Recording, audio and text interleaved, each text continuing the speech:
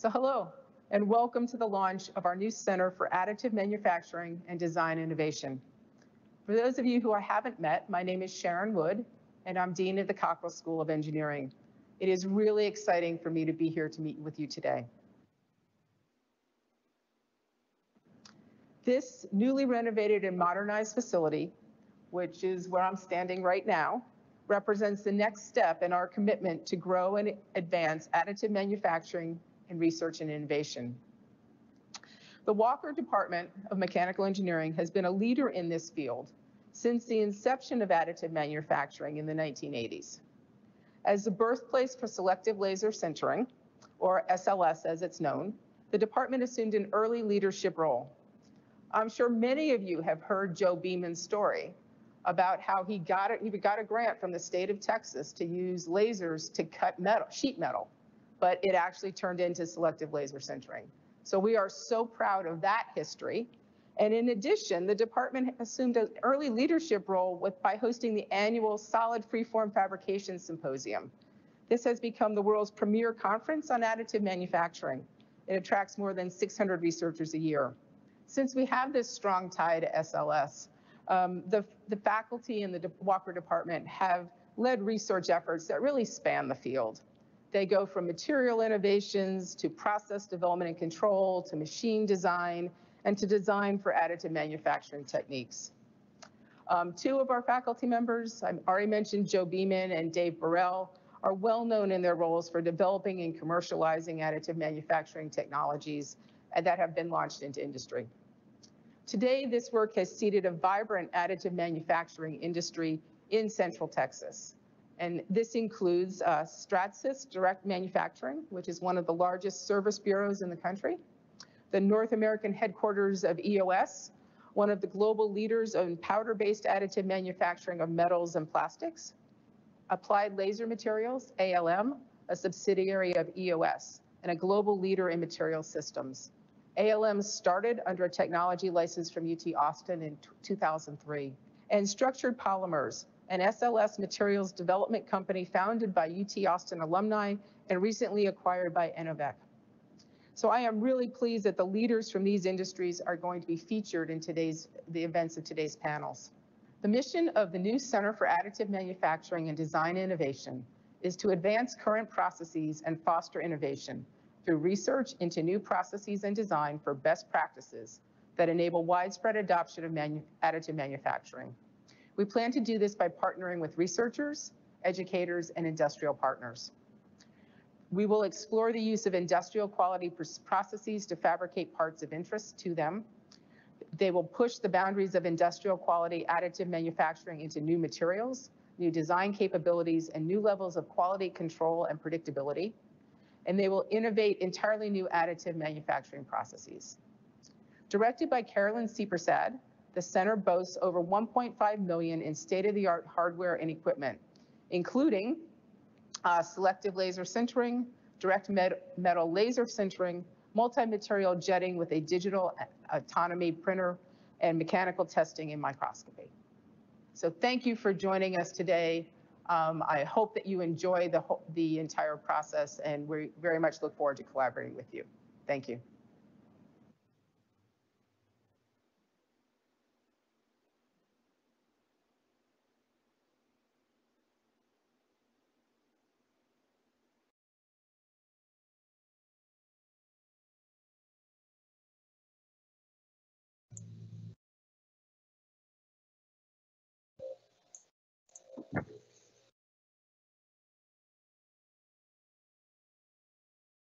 All right, good morning, everyone. Thank you so much to Dean Wood for that kind and generous introduction. My name is Carolyn Seepersad. I'm the faculty director of this new Center for Additive Manufacturing and Design Innovation. Thank you so much for joining us this morning. In just a few moments, we'll have a panel of industry experts as part of our launch activities today. But first, I'd like to give you a little introduction to the center. As Dean Wood mentioned, our mission is to really enable widespread adoption of additive manufacturing, to foster innovation through AM research and new processes and design for AM best practices. We're eager to establish partnerships with researchers, educators, and industrial partners across the country and across the world.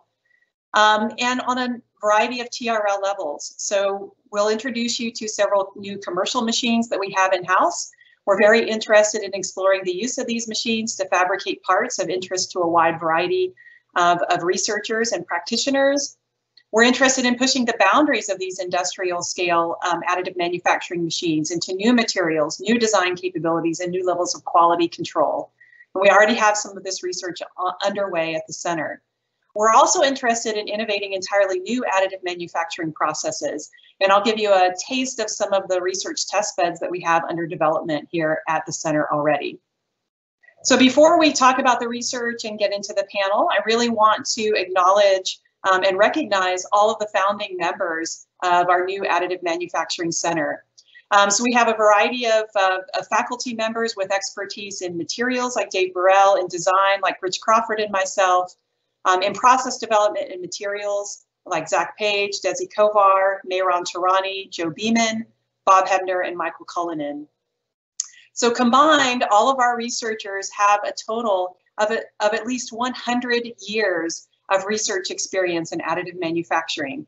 I think there aren't many additive manufacturing centers who can boast of such a long history of research and development in the additive manufacturing field. Our facilities are located in the Mechanical Engineering Building on campus here at the University of Texas at Austin.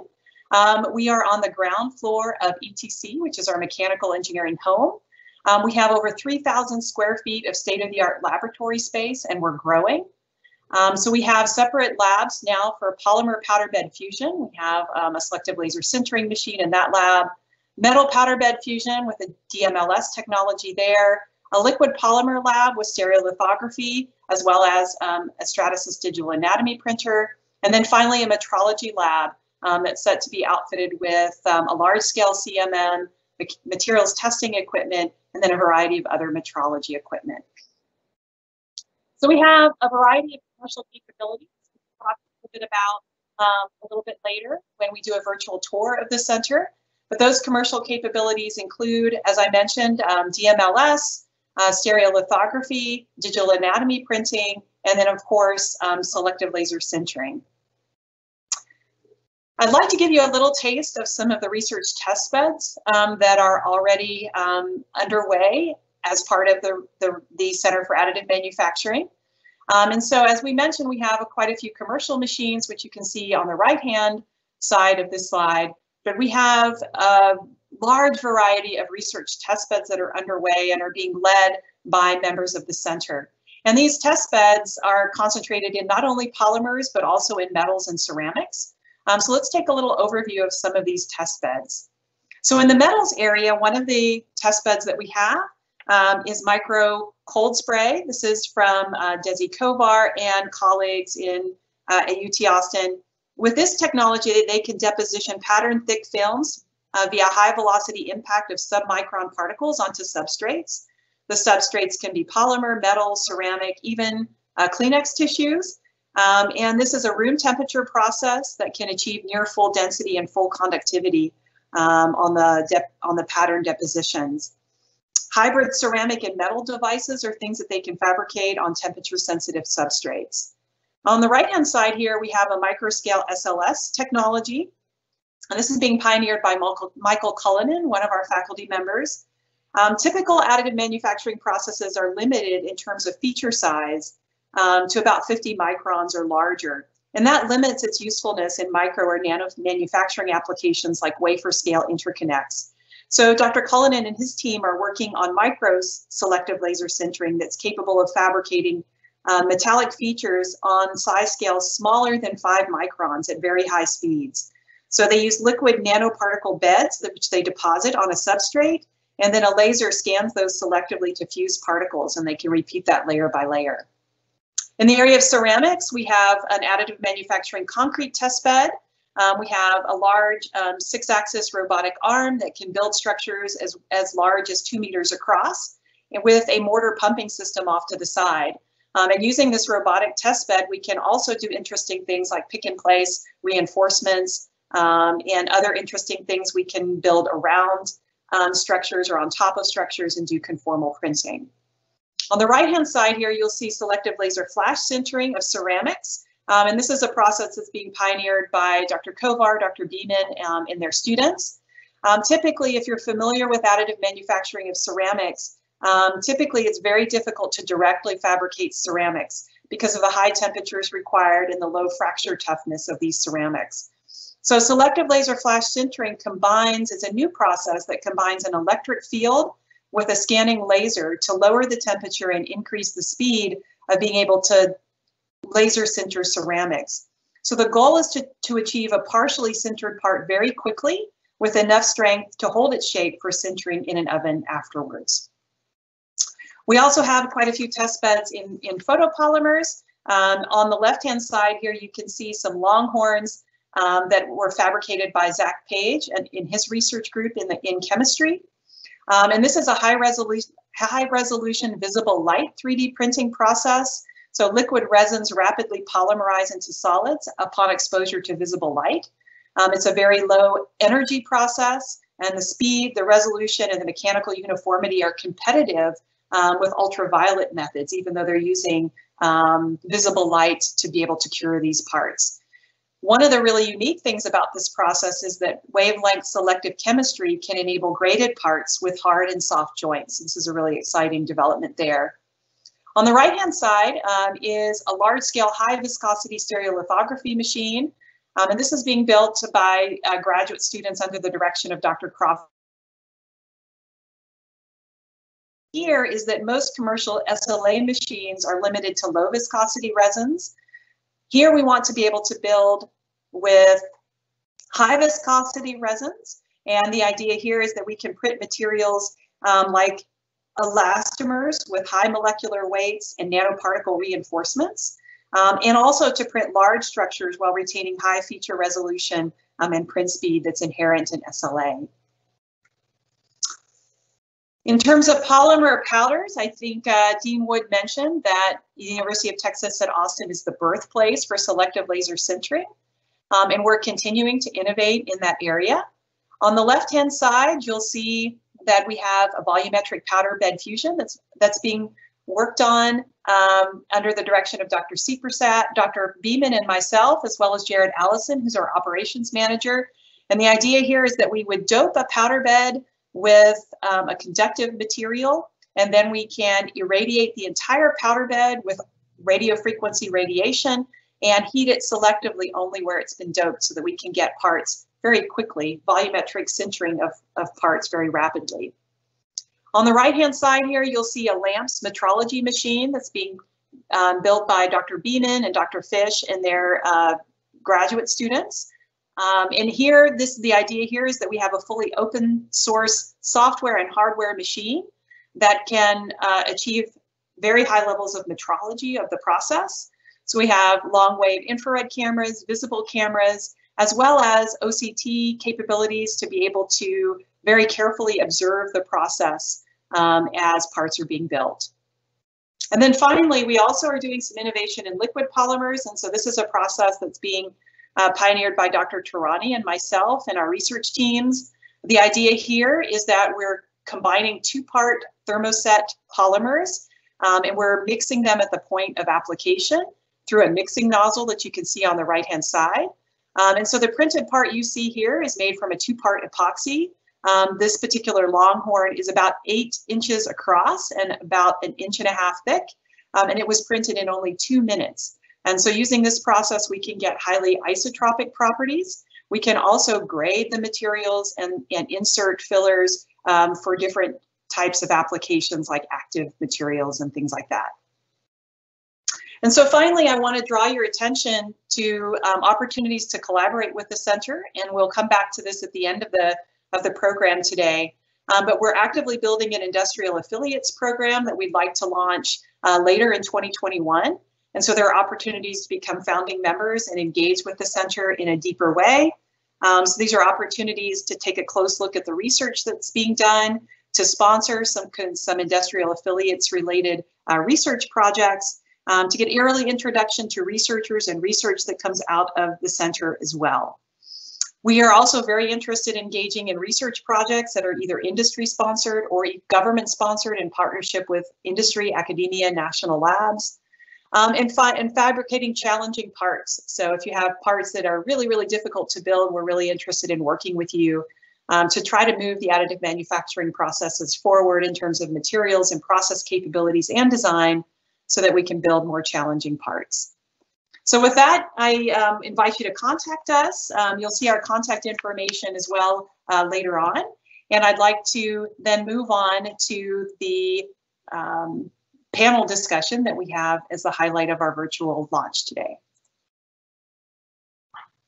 Okay.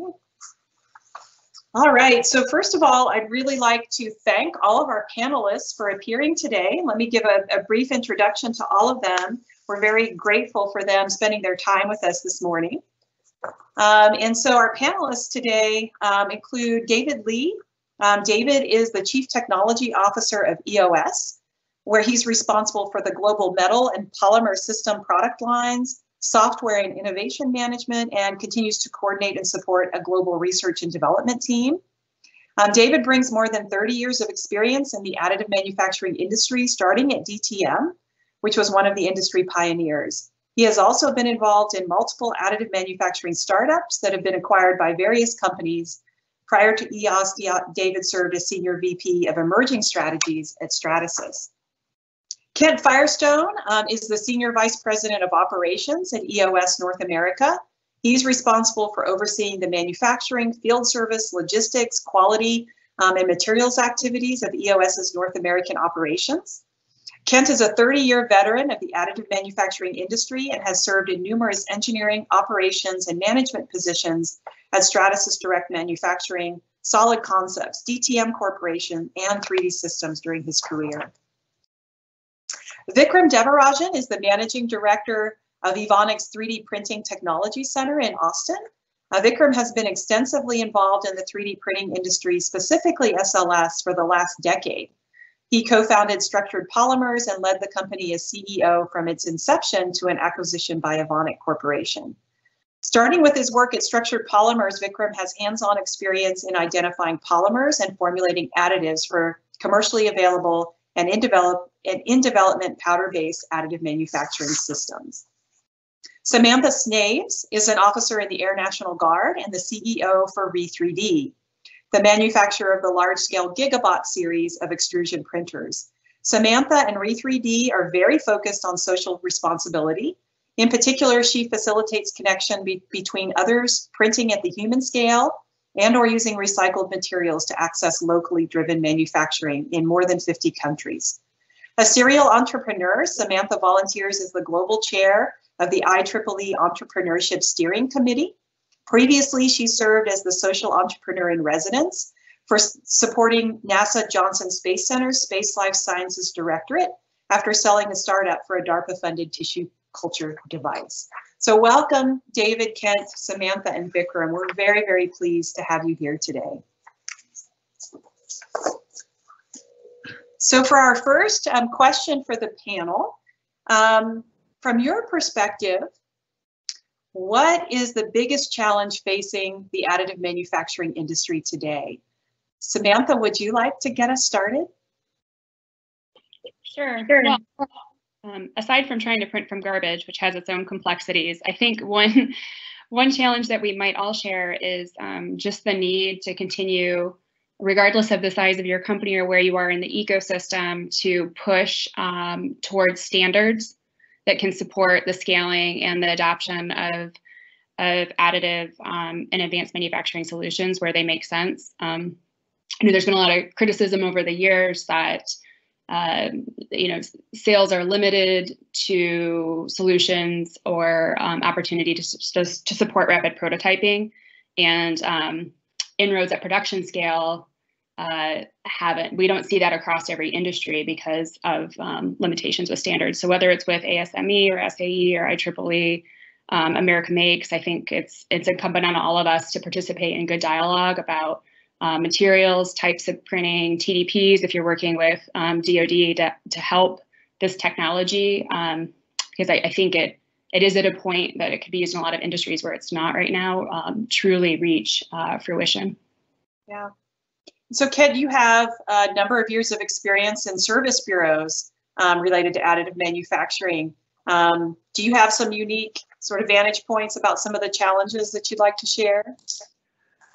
Yeah, thanks, Carolyn. So yes, I think to me, one of the biggest challenges that we face, and it's been this way for a number of years, is machine-to-machine repeatability from the OEMs. And so it's one of the things that I'm going to try to focus on with the OS. In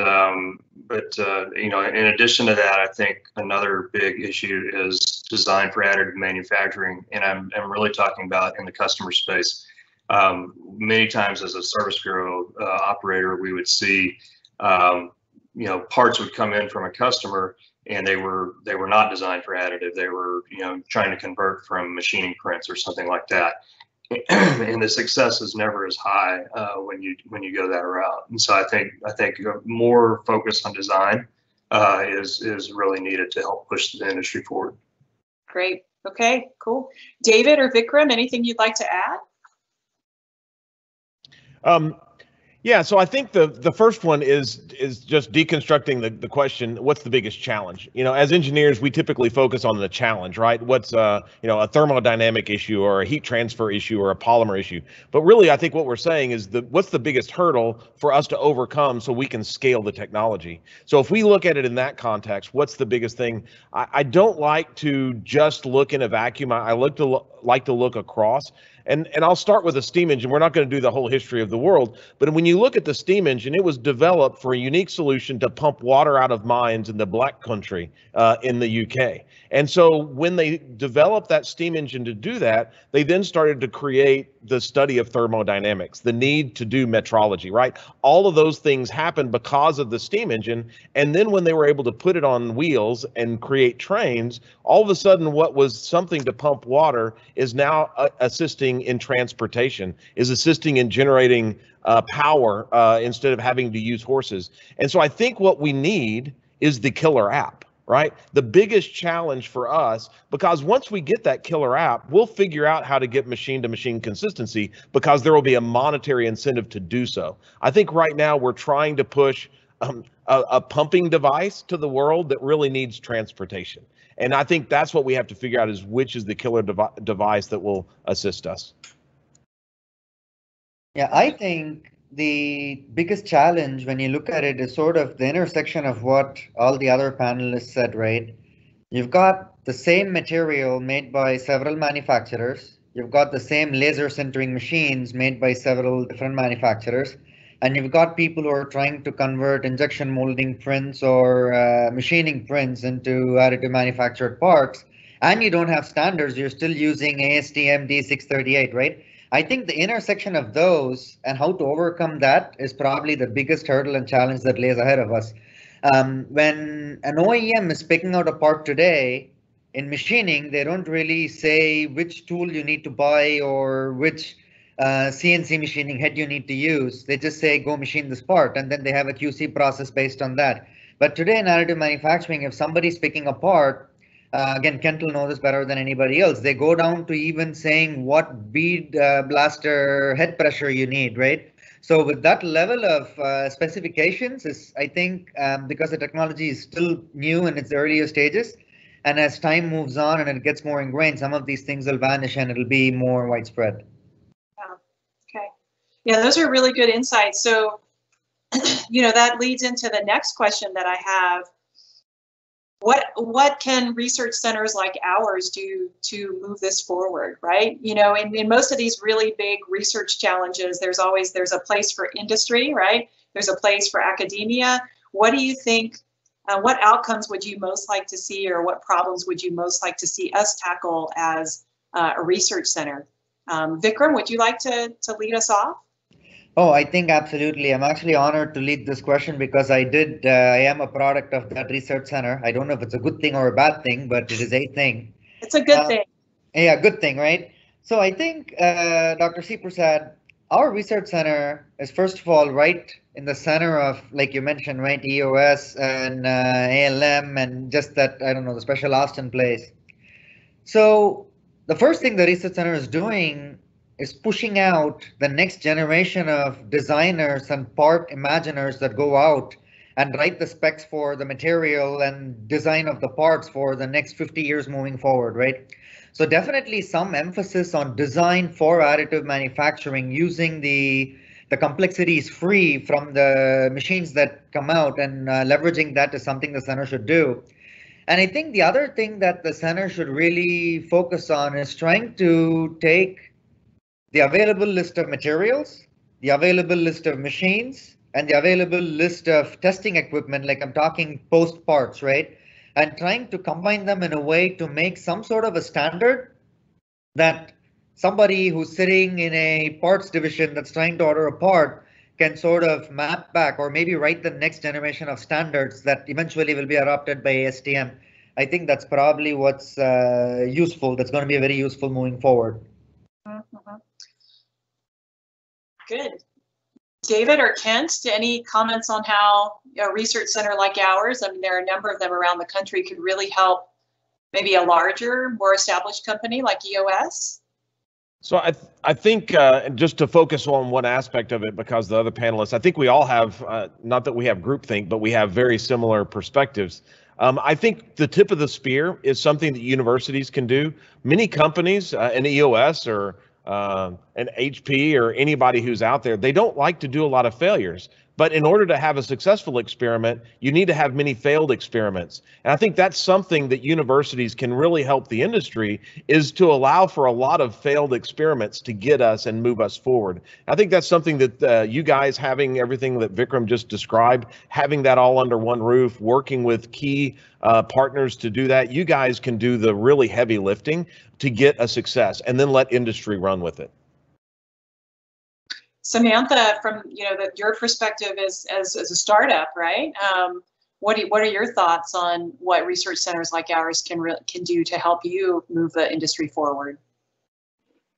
Yeah, I agree with both the panelists, and especially what David mentioned. I think research centers have a huge opportunity to offset some of the risk. As OEMs ourselves, we're committed to product lines, and like for us, we say we offer lifetime customer support. So any change or version can really mess up your opportunity to support your customer well. And so then you have to have basically a separate division, even as a startup from day one in the OEM space, that's committed to research and development and improvement. And it's a lot of burden when you're just getting started. Hardware is hard as it is, and it requires a lot of capital outlay. So I think there's a huge potential to work with, to have more successes like structured polymers, and to support the startup side of the fence by helping wrangle maybe institutional dollars, and to offer students and the opportunity to be placed within small businesses through NSF support or whatnot, in addition to actually pushing the ball forward on the research end. More importantly, I think I really love, one of the last projects you shared is an open source technology. I think despite it being a small industry, there's some competition, but really we're all fighting the same windmills. And so I think what you provide is a way for everyone, the HPs, the EOS, and Stratasys to stand shoulder to shoulder to really break down some of these hurdles. And then finally, I would say, particularly in the US, it's been our observation that there are a lot of students who are really interested in designing, maybe for AM or modeling, but there is not a big focus on training people how to use the machines, how to fix them, how to design for repeatability. And you may or may not even need to be a college student or an engineering student to do that. So I think there's a role for the educational institutions to provide content that could be used, as UT does with ACC, and in trade skills to really stimulate conversation around how these machines are not only designed, but how they're maintained, and to incite conversations with people of all different walks of life to truly allow this technology to scale and all over the world. Great. So let me transition to my next question. I think one of the unique things that all of you bring to the table is that you've all been involved in startup companies in one form or another at one point, I guess, in your career. I know David and Kent, you were involved very early on in DTM Corporation, which was spun off from UT Austin, and then you've been in a number of companies since then. And Vikram, You were involved in starting Structured Polymers, and Samantha with Re3D. I think, the additive industry is at such a point right now where there are a lot of entrepreneurs thinking about how to start their own companies, and they have interesting ideas for how to move it forward. And so I think all of you have had quite great success in this industry, kind of starting and running companies. And so I wonder if you have some advice for people who are starting up their own companies in this area, or maybe another way to ask that question would be, what factors do you think may have contributed to the success of some of the companies that you've been involved in? David, would you like to start? Sure. I think networking connections. I think Vikram mentioned it. I think several of us have talked about this kind of coalescence of these people that are able to kind of grow. A grove or an orchard works much better than a single tree because they're able to pollinate each other. And I think you see that in California, with Silicon Valley and all of that, those startups. I think Austin has that. I think one is finding an area, and I don't know if anybody listens to podcasts or something, but Joe Rogan is like really big, pushing Austin, all that stuff, trying to get all these comedians and people to move to the Austin area because they build each other up. And so I think good partners in a good fertile soil like Austin is really a key contributor, at least for my success.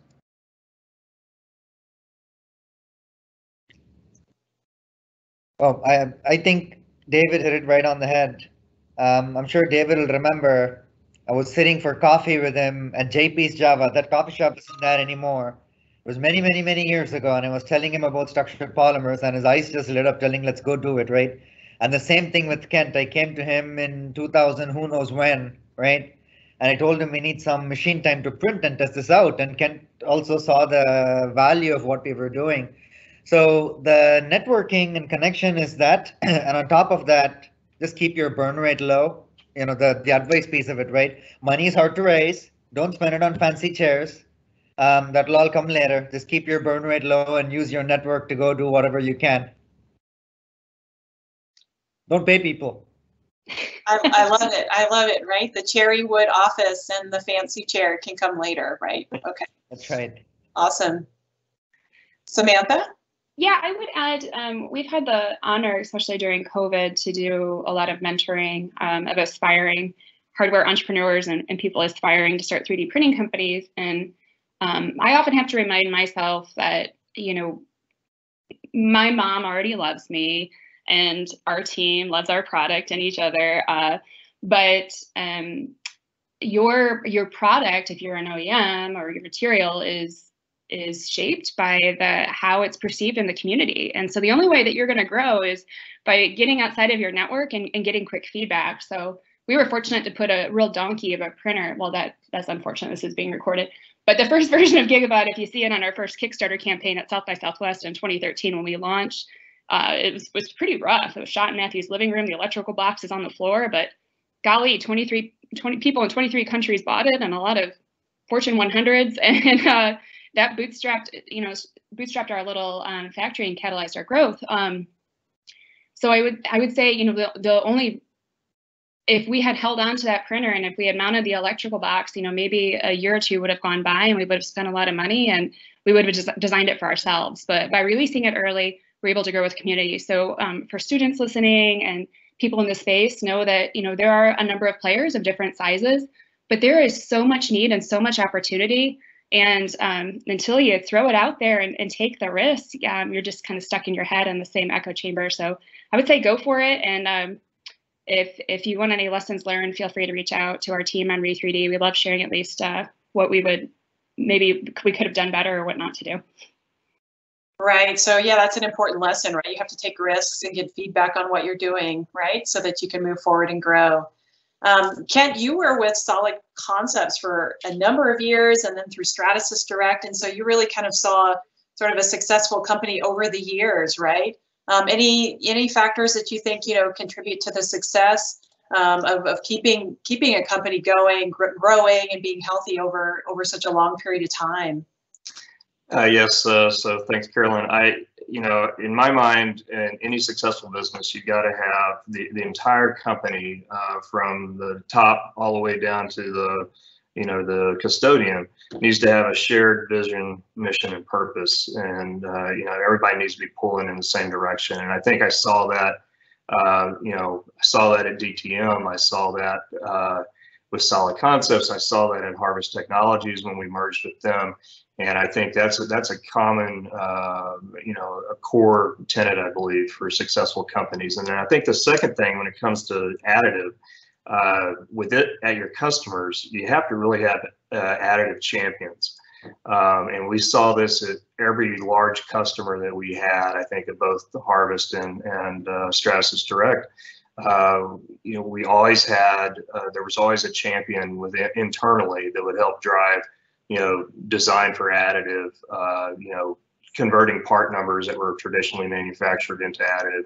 And so I think those are two of the big components I see to be successful in this space. Great. So one of the questions that I want to ask is a little bit even more forward looking. Where do you see the additive manufacturing industry in 10 years, right? How will it be different from today? I mean, if we look back, all of us have been involved in this industry for quite some time. And if we look back to 10 years ago, to 2011, and how that was very, very different, I think, from today, right? This industry is moving so quickly. Your crystal ball. I'm asking all of you to look into your crystal ball and tell us, in 10 years, what do you think this industry is going to look like? Yeah, it's being recorded, so we got to be careful, So, no, I think if you look 10 years ago, like today, I think polymers was leading more in the space than metals. In the last year, we've seen that switch. A lot of that's driven by space, not just aerospace, but space exploration, because they've got particular applications that they can print the whole thing in one. And so it's designed for additive. They actually have an application, again, but back to the killer app. So I think in another 10 years, we will have other killer apps. One on the polymer side is like Align Technologies, which is braces. I think that's a 30 to 50 billion valuation company in the additive space, but they're using additive as a tool. So I think we're going to have more Aligns. Now, what are they going to be? I mean, are they going to be printing shoes or helmets for football players or more rockets for engines? I don't know. But I do think we're going to see more and more of these apps really drive the development of the technology around that. I agree. I do think that there'll be more printers that are more accessible in more places. I think 10 years ago, there was a lot of discussion about having a printer in every house. I personally don't think that's the direction it's going. Not everyone has a garage like David's, and they may live in a studio department. And as you look at printing functional things, obviously they can be big, and you may not have the space for that. But what I do think we'll see is just as what UT has done a fabulous job in this standing up of this research center and just in the history of the school and supporting advanced manufacturing, is I think we're going to see more centers of excellence. So, and especially too in non-traditional markets where there aren't hotspots of printers already. So thinking about, seeing printers throughout Europe and LATAM and Central America and Africa as well. And I think there's going to be hubs that are known for making car parts, and there's going to be hubs that are more known for supporting aviation, because it really is this ecosystem and community that has to rally together, that will include local stakeholders, as well as those willing to take the risk, in the startup space, in the small business space, materials providers, and OEMs and research institutions that are really focused, and communities that will grow out of that. And then, it's a little bit self-serving, but I do think I would submit that I think there's a good conversation going on right now in the space around sustainability and natural materials. So I think we'll continue to see companies explore what that means for their focus. And I'm really excited to see where that leads. I think in addition to the applications that David and Samantha mentioned, I want to take a different look at the problem, right? Let's go back at some time when books were the only method of exchanging information. They were printed in one place in one country. Germany had some of the first printing presses, and then they would ship books out all over the world, right? The Gutenberg press. I think that'll change for spare parts in some form or the other. Wherein, I mean, today, if you wanted to print something, you would email a file and then it would be printed local. So I think man would not be lugging around, or boats would not be lugging around spare parts all over. Now they may be lugging around, Evonik powders or EOS printer machines where they are at the end install base. But I think the value chain and the amount of miles traveled by the end part will significantly change. If you look at it now, that may not happen in 10 years. It may take 20 or 100. But I think, as Carl Decker said it, right, really the founder, at least from the UT's perspective, as long as mankind is alive, there'll be some machine somewhere making parts using the 3D printing, sintering technology somewhere. So I think we can see a lot of revolution on the way that parts are made and handled and shipped and installed. So I think David mentioned the killer app, and I believe very strongly that applications will drive the growth in this industry. They always have. I think what we hopefully will see in 10 years is more and more of those where it's a more commonplace thing. I mean, today you can probably name the number of killer apps that really drive a lot of revenue for companies, on a single piece of paper. And so I think, 10 years from now, we'll have a lot more of that. And in my mind, there's one of the metrics we look at least in the parts business, was, what percentage of our parts that we're producing yearly were production applications. And typically that would run in the 35 to 40% range. And it grew a lot from say 2005 to 2015. And we would typically see that grow a couple of percent, maybe 5% a year. I think 10 years from now, for us to be successful, we probably need to have that number closer to 65% production applications and 35%, prototypes, let's call it, because I think that's where the sustainability will come from, and the recurring revenue to help grow and continue to fund that growth. So. Great. So I wanted to transition. We have a couple of a few good audience questions that I wanted to ask, and one is from the audience is, will advancements in additive manufacturing lower the price of these products so they're more accessible to the general public? And the second part of the question is, if not, then what is the motivation behind doing more research in additive manufacturing? So I think it's a question around pricing and accessibility and things like that.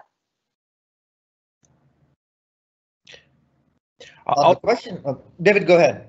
I'll jump on the second part. What's the motivation for research if you're not going to lower the cost? I think it opens the opportunity, right? It's a value, right? Launching something to space is obviously going to cost a lot of money. So it's not just a commodity. So I think that's one of the values, is really opening the doors to things we couldn't have done before. So that's the first kind of popcorn answer. And to add to that, I want to address the cost issue, right? People usually complain about the cost of the feedstock for additive manufacturing. No one really looks back and sees how many millions of dollars it takes and how many thousands of print tests it takes to put a feedstock out into the market, right? All of that needs to be recouped somehow. So I think the answer to that is, as the adoption curve and the killer apps drive the material and machine consumption up, people can make more. I'm sure at some point a ground titanium bar that meets a particular diameter spec would have been super duper expensive, and over time the cost slowly comes down because it's being, a lot of it's being made. So I think volume of consumption is going to drive the cost exponentially down. And until we see the volume and mass adoption, AM is still going to be a niche. Let's put stuff into David's garage and the Mars sort of applications, right? If it needs to come to the University of Texas garage, I think a lot more of it needs to be used and sold. Yeah, Samantha mentioned earlier the printer in every home concept that was popular, back in the early 2010s. And I personally, having been in this industry for 30 years, I've never really felt that was a realistic approach. When you talk about cost for additive, it's not, to me, it really boils down to the cost of the parts, not so much the cost of the printers.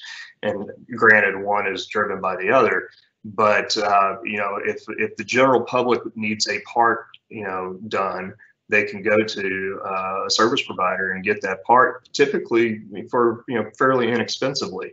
But if we're talking about putting printers in every home, then that's a different conversation. So to me, the cost ecosystem is really, it really should be driven by the applications, which in turn is kind of parts, not so much the printers themselves. There are companies out there that will get the printers and put them in and build you parts for a very reasonable price. So.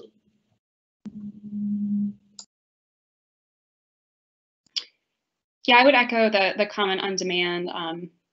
From the OEM perspective, it's no secret because you can sign up for a virtual tour of our factory. We do batch manufacturing in 10,000 square feet in Houston, Texas, and it costs us a lot more at times to source and produce the printers because we handcraft them ourselves with a team in the U.S. So where you see the cost parity, at least on the desktop side, it's when they're being produced on big lines overseas, say in China, and until there's the demand for, in our segment, large format 3D printers, I have to deal with inventory holding and, paying fair wages in the US and all the other stuff that comes with it. And it's only going to drop so much until you really can justify that raise to have a full automated production line to crank them out. And just as Vikram shared, that cost of the titanium rod then gets a lot lower over time when you're at that level, but it's just not there. We sat in a really interesting conference called Renew 3D, hosted by the University of Maine last week. And one of the analysts that opened up made the comment that in the large format pellet space, for which there is only a handful of players, there's only 31 units that have been sold or captured for in-house research in the entire United States. So it's no wonder that those machines cost $1 million. So I think until there's more adoption, and quite frankly, purchases of these printers, it's going to be a little bit pricey for a bit. So it's interesting, just from my perspective, I teach the additive manufacturing class at UT, and so I teach it every 2 years, and every 2 years the students ask me about the price of making parts and the price of constituent materials, right? Like polymer powders and metal powders. And every time I go back and I look and I do my homework and I try to make sure that I know how much this stuff costs. And it is interesting to me to see that prices for some of the feedstocks, for example, have been coming down.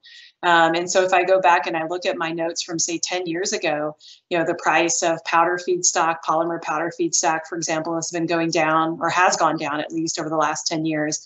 So some of the things that you're saying are ringing true, right? We're not there yet where it's inexpensive, like, going out to the grocery store and buying something, or going to Target and buying something. But the prices, we are seeing that economy of scale taking effect, at least a little bit, right? But I think your point is really well made, that we need more of it, right? We need a bigger industry, which will then allow a lot of these prices to come down. So there's been some talk in the chat about using additive for parts that are no longer made.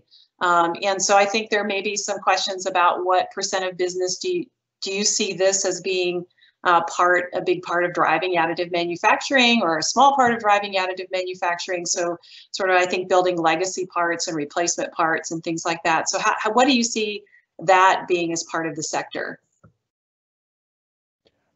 It's been probably 10 to 15 years ago. I think it was Dr. Burrell and I from the Austin area participated with DARPA on what investment we could make in additive to really move the needle. And so there's a lot of discussion. Ultimately, it's a multivariable problem, right? Cost obviously is one of them. The speed at which you can produce something is also something else. But the other one is really the engineering behind it. What they really felt that the first step in getting us to where we can actually produce these parts for spare parts was getting the systems 10 to 100 times faster, because they're not going to be cheap systems, but we maybe can make them more productive. And so I think that was the first layer. But really something that nobody's solved yet is really the engineering behind it. I could print you in my garage on a MakerBot printer, what they call in the helicopter world, the Jesus nut. It's the nut that's on the top of the little shaft that holds all of the blades together. And they call it the Jesus nut because if that fails, all the blades fall off and you and your helicopter are going to go meet Jesus. So anyway, so I could print one of those, right? I could even take the CAD file and print it, but CAD and printing is not the whole engineering, right? It's materials, it's inspections, it's all of that. I think that's the one thing we really need to work on is how can we take legacy designs that were designed for something other than additive and translate it into additive speak, right? Can I make that on a 3D printer with titanium when it was designed for, I don't know, cobalt chrome or whatever it was designed with? So anyway, I think that's for me, the main thing is the design engineering packet. And I will say companies are doing that now.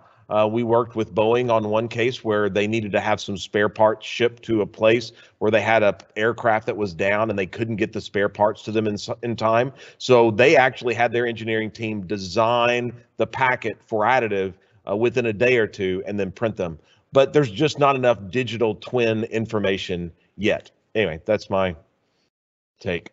I couldn't agree with you more, and I can speak briefly as an airman myself and supporting a project called Air Force Maker. I have helped push that allows DoD customers internally to share design files.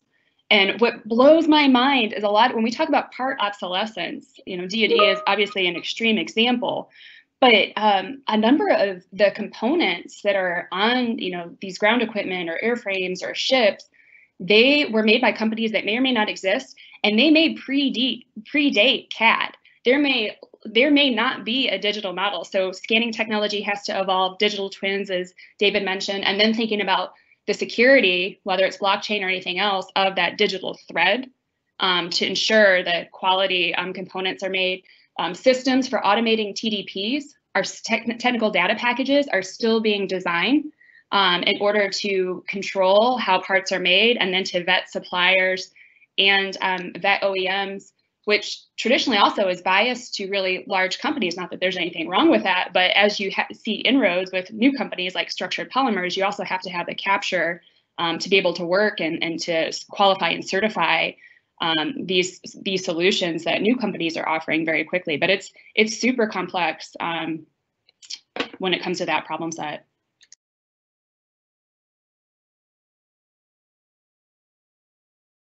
Great. So we're running here to about the last 5 minutes or so of our panel. And so I know we have a lot of students who are logged in watching this panel. And so many of them, I think, are asking themselves, this is a really cool industry. I'd really like to be involved. So what advice could you give them for preparing themselves to enter this industry and for entering this industry? Maybe I'll go first. I'll take a I think Ken was about to say something. Ken, go ahead. Yeah, Ken Okay. first. Sorry. So, I think we need, being in the industry, we need, every day we're looking for graduates that have experience. And, having that experience, coming out of college with the amount of, knowledge that I'm seeing in some of the recent engineers that we've hired out of UT or other schools that have good additive departments, really helps them hit the ground quickly and become a real productive member of our team in a short amount of time. So I think the thing to focus on, it kind of depends on where you want to go once you do get out of school, but certainly additive technologies is probably the first place to start, and then you can take it deeper and start to look at design. We've all commented on how we think design for additive manufacturing is one of the most critical parts of growing this industry. And so design for additive, and then finally additive materials, and if you want to kind of specialize, all those are very high on our list of, when we're trying to look at a candidate and make a decision on hiring, seeing those types of that type of experience on your resume helps us make that decision. Ken. And to add on to what Ken said, I think the one piece of not advice, but what we did is get your hands dirty, right? Like I'm sure David and I know Kent and Samantha, when there were times when prints don't work, Kent will come and maybe bump the bed temp a couple of degrees up or down, left or right. It's because each and every one of us have gotten our hands dirty, whether it's cleaning parts. Again, I come from the SLS world, whether it's changing the roller, trying different things. There is no substitute for doing it yourself. No amount of YouTube videos is going to teach you that. You get powder all over yourself, go take a shower. But I think there's nothing short of doing it yourself because it gives you the perspective of what to expect. And if even here, when we develop materials, I print with it and I clean it out myself to know that when we sell this powder to a customer, will they be happy doing it? And I think that's also the recipe to build fantastic products that people will pay a lot of money for. So get your hands dirty. I think one thing is a word I heard from my family is this thing, Kentucky windage. Kentucky windage is when you're going to shoot at something, you need to account for the wind or lead the target. You're not going to aim right at the target because if you aim at the target, you're going to miss. And so I think number one is do your research on what you'd like to do and where additive may be going. Because right now, if somebody saw the shift back in the early 2010s to 2015, shift towards metals and then started to do what Vikram and Kent just said, started to kind of get dirty and get practical experience in metals. Right now, there's probably 4 or 5 companies that have just started in the last year or two. They've raised billions of dollars to do metal additive for space, right? And they're trying to scale up fast and there's not enough people. So if somebody would have started working towards that, they would have a great landing spot right now. So do your research on what you'd like to do and where you can intersect with 3D printing. I guarantee you, if you lead that target, you'll find a place to land because there's a huge demand for talent right now. Absolutely. I think we're all hiring. So look us up. But outside of that, I couldn't agree more. In our interview process, we're asking you now to try and put something together or to turn the printer on. Also, it's a way to shamelessly get feedback on usability. And the only way you're going to get that experience is just to start now. So on top of what everyone said, I would just layer a sense of urgency. Go to your garage tonight or David's garage or the UT Center of Excellence, turn on a printer, feel free to, well, maybe not the gigawatts in there, but feel free to break the hardware because that's how you're going to learn and how we're going to grow together as an industry. So we can't wait to see what you print.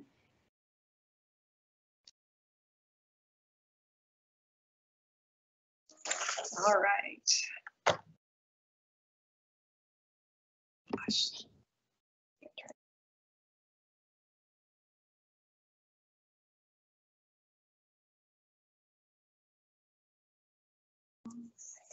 I cannot unmute.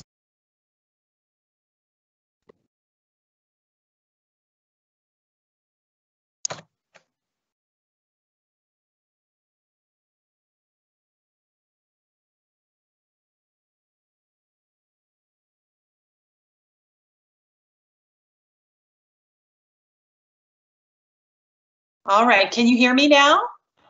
Great. Yes. Sorry about that technical difficulty, but I wanted to thank so much our panelists for joining us today. I think they've given us a lot to think about, both those of us who are researchers and practitioners, as well as the students who are coming up through the ranks thinking about joining the additive manufacturing industry as they move forward. So thanks again to these panelists for spending their time and sharing their insights with us today. So next on our agenda is a virtual tour of the center. I think I speak for everyone involved with the center when I say that nothing would make us happier than to host all of you for an in-person tour of our new center when COVID protocols allow us to travel and meet freely again.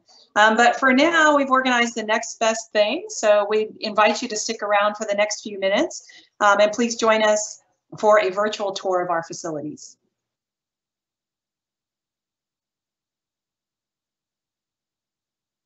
Hello, my name is Carolyn Seepersad. I'm the faculty director of the new Center for Additive Manufacturing and Design Innovation. We're very excited to offer you a virtual tour of our space today.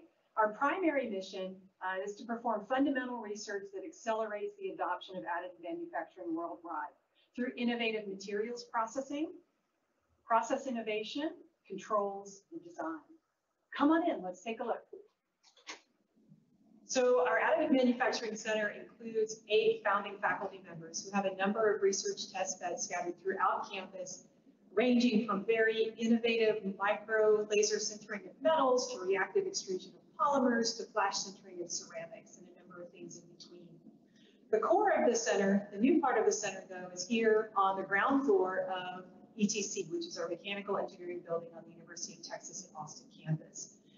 We have more than 3,000 square feet of space. It's separated into separate rooms for metals powder bed fusion, or DMLS, for polymer powder bed fusion, or SLS, and for liquid photopolymers, including stereolithography and digital anatomy printing. We also have separate facilities for metrology as well. So at this point, I'd like to introduce you to our operations manager, Dr. Jared Allison, who will take you into further detail on each of these rooms. Hello, my name is Jared Allison, and today I'm going to walk you through some of the new capabilities we have at the Additive Manufacturing Center, starting with our EOS M280 direct metal laser sintering machine. Using this system, we can fabricate nearly fully dense metal parts with complex internal and external geometries. We're currently processing 316 stainless steel, but we can also process other metals in the future, such as titanium alloys, Inconel, and aluminum alloys as well. With this machine, we can make custom one-off parts, like this custom designed gear, and also complex lattice structures with a high performance that couldn't be fabricated using any other method. This process takes metal powders and fuses them together using a laser. Thin layers of the metal powder are spread across the build surface, and a 400-watt laser scans the cross-section of the part to melt the powders to the previous layer. This allows complex parts to be made directly, without the need to melt off any binders as some other methods require. The build envelope is about 10 by 10 by 12 inches, so parts within those dimensions are well within the range of what we can fabricate here at UT. After the parts have been built and extracted from the machine, there's a variety of post-processing techniques we have at the center to create our finished parts. We have a furnace for heat treating and stress relieving the parts after the build, and since the parts are essentially welded to the build plate, we can cut them off using our bandsaw. We can also treat the surfaces of the parts using several methods in the form of grinders and sanders, abrasive bead blasting, and a vibratory polisher to improve the surface quality of fabricated parts. Any other machining efforts required can be done at the full service machine shop right across the hallway.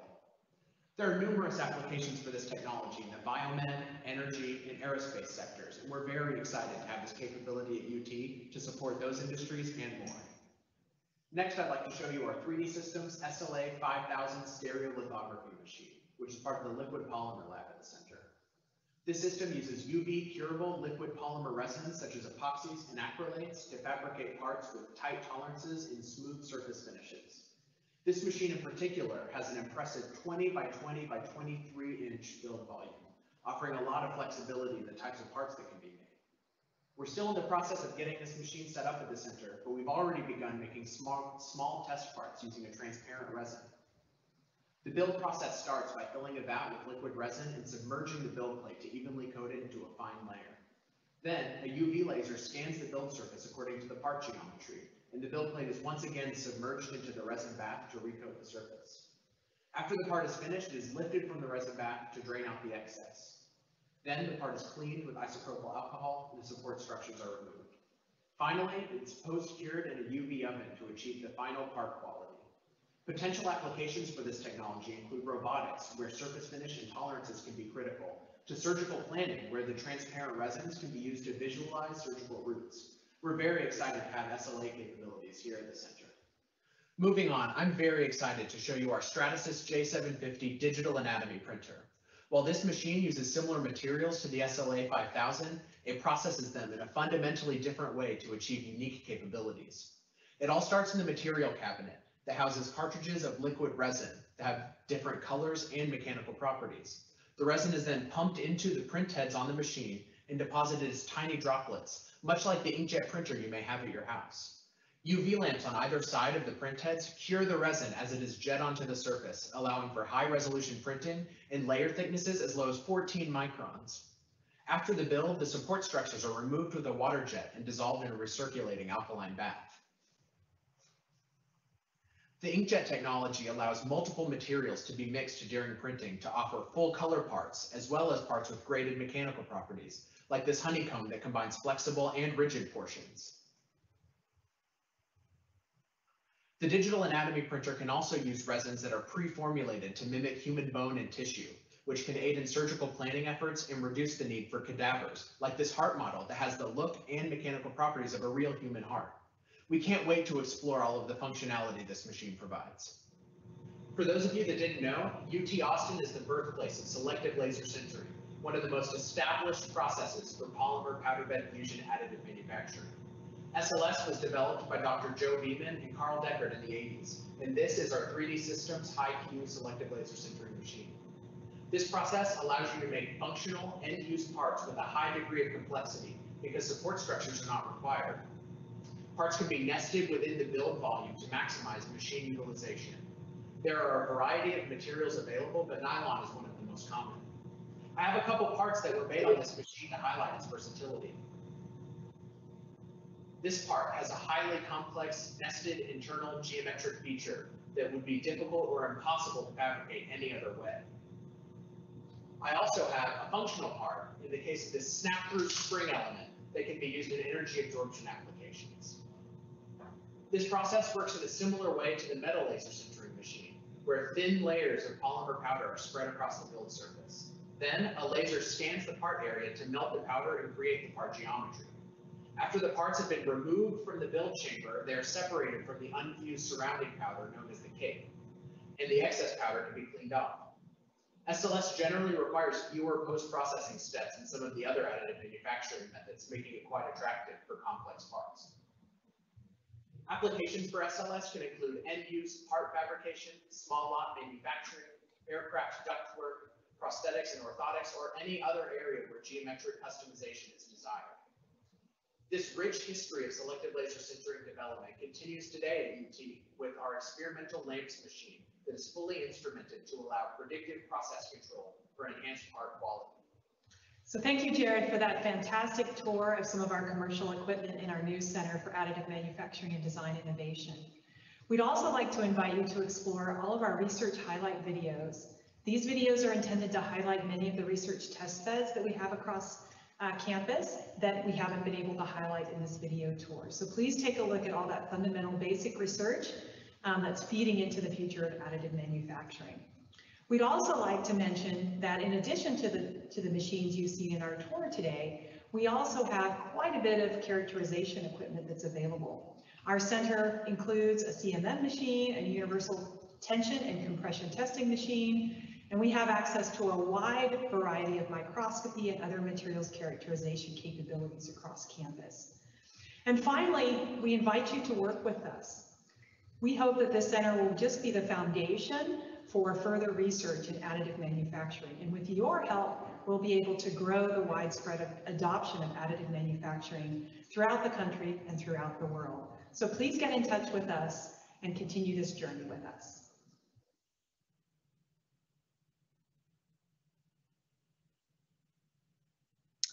All right, so as Jared and I mentioned, we invite you to visit our website to view some of the research highlight videos of some of the exciting research test beds that are under development by our faculty and students. But at this point, to conclude our program, we'd like you to join us for a ceremonial ribbon cutting, followed by some closing remarks and opportunities to get involved in some closing Q&A.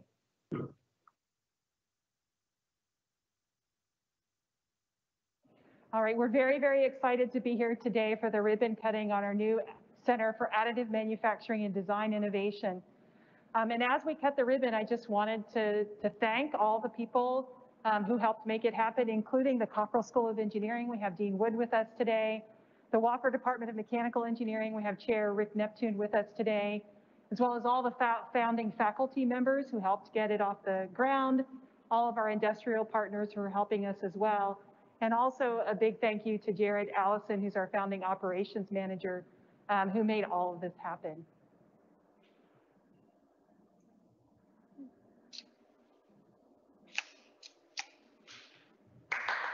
All right.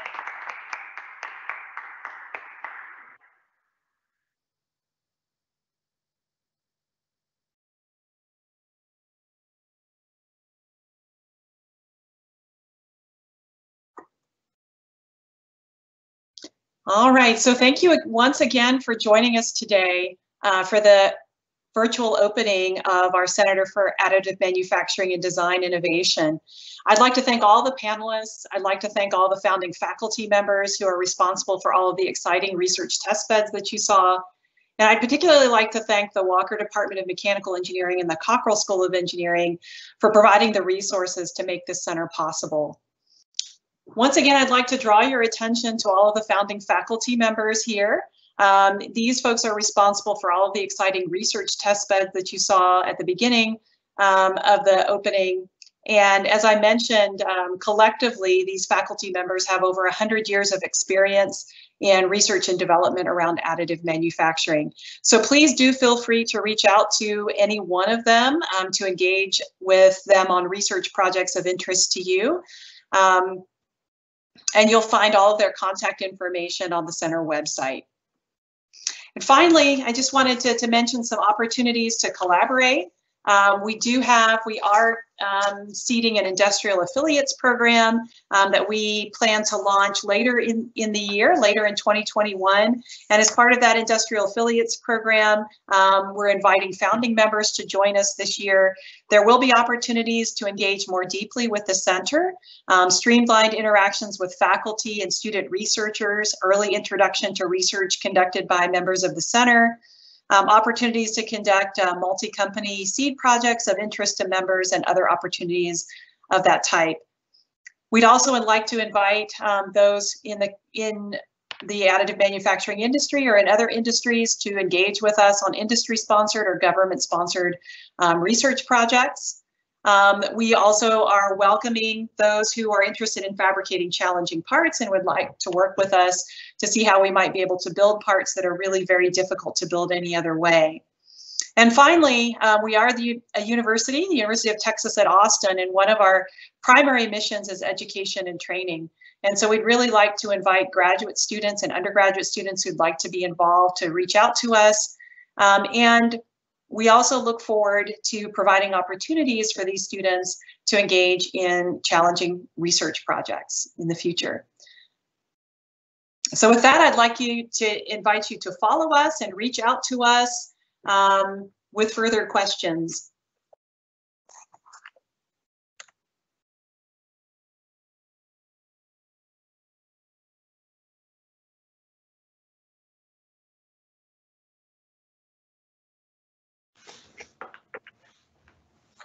All right, I think we already have a few questions in the Q&A that we can get started with. So one of the first questions is asking about the makerspace. So how are we working with the makerspace, and how are we different or similar to the makerspace? Right, sure. So I'm glad someone mentioned that. We have a fantastic Texas Invention Works on campus, which we didn't talk a lot about today, but they are very student-centered.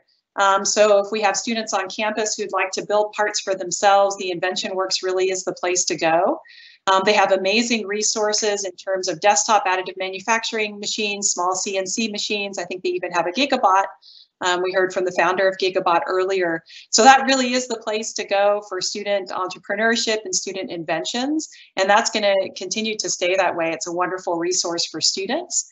Our center is a little bit different in the sense that we don't have a lot of personal or desktop 3D printing capabilities. In fact, we really don't focus on those at all. Instead, we focus on commercial machines and research projects. So we're very research focused. So students who engage with us will be those who are working on research projects or potentially senior design projects, things like that, that really make use of these research scale machines. Awesome. We also had some other questions that were asking about how UT Austin students, as well as non-faculty at UT, can get involved with the center. Sure. So we are actively, if you are at the University of Texas, we are more than happy to work with you. We are interested in recruiting additional faculty affiliates for the center. So if you'd like to be involved with the center, just reach out to us and let us know. And we're very happy to engage with other faculty members within engineering and also outside of engineering. So we understand that there are lots of really interesting applications for additive manufacturing in medicine and architecture and natural sciences, in the arts. And so we're very happy to engage. If you are outside of UT, again, we are very interested in building research partnerships with a wide variety of companies and individuals. If you're a faculty member at another institution and you have ideas for research projects, reach out to us. We need to have a conversation, figure out what you're interested in, what you'd like to do, and what are the mechanisms for funding the work that you'd like to do. We are in the process of setting up a pricing template so that if folks who are outside of UT or even within UT, especially within UT, but also outside would like to engage with us and make parts, we have an opportunity to be able to recuperate the costs of that. And that's something we're working on as well. So we can talk to you about that if you're interested in working with us to make some challenging parts.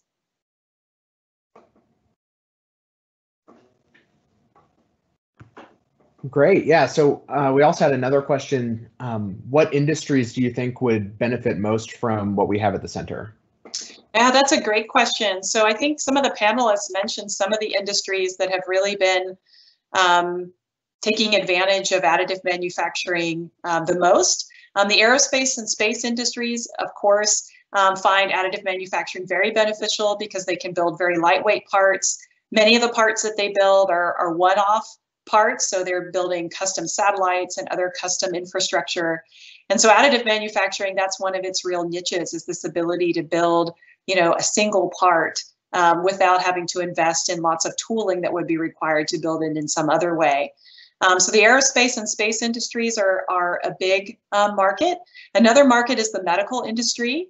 So you see medical industry using, for example, metal additive manufacturing quite a lot for implants. So those implants can be custom made in some cases. You can also tailor things like porosity so that you get bone ingrowth into implants. So the medical industry is key. We can also use some of our machines to build surgical tools for practice. So robotic surgery researchers, for example, can practice with some of the parts that we build in our machines. And then, so the medical industry is a big one as well. Oil and gas and energy industry can also be a good industry for this. So many of the parts that they build are complex, sometimes downhole tools that require complex flow structures and need to be able to withstand high temperatures and pressures. And so that's been a big market as well. And then more broadly, there are a number of industries that can really take advantage of additive manufacturing. Sometimes for some of the lower cost processes, they'll use that to make fixtures to hold things when they do other tooling operations or assembly operations. Some other companies are starting to use additive for replacement parts and legacy parts, which I think some of our panelists mentioned as well. So instead of having to keep an old manufacturing process alive, they can build these parts more in a one-off, on-demand type of scenario. And then I think you'll also see a little bit more distributed manufacturing. So if you look at, for example, the military and defense, you'll see them starting to use these machines more in the field to build parts as needed closer to the point of application.